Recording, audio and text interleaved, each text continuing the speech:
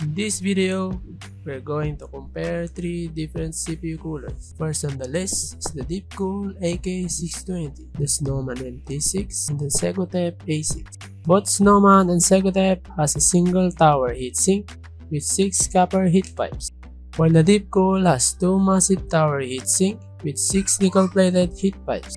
And for the test platform, I use a Ryzen 3 3300X with 16 gigs of 3200 MHz RAM and a graphics card of RX 5600 XT. The complete list of the parts I use in this test will be down in the description.